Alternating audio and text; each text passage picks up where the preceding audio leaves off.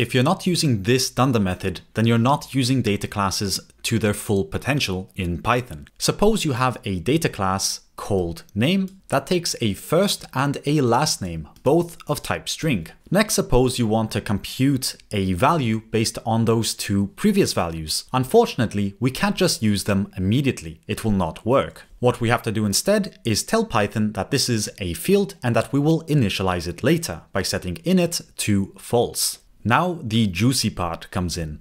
Here we're going to define a dunder post init method, which is just the post initializer. With this dunder method, we have the opportunity to actually initialize fields that haven't been initialized just yet. So now if we want to create a person named Risotto, we can do that. And we do not need to provide the full name because post init is going to take care of that. And we can verify all of this by printing the full name. As you can see, we get the full name back.